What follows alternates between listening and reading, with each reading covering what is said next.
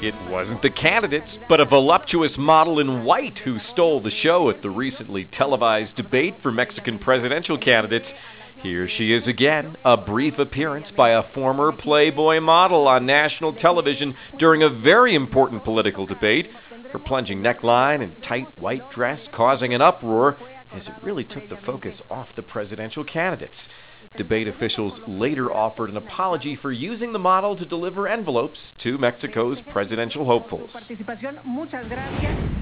Thanks for watching our stories online. From Bogota, I'm Brian Andrews. Do take a moment to become a fan of our Facebook site. Just search Facebook for Brian Andrews NTN24. And I'm on Twitter, @Brian Andrews.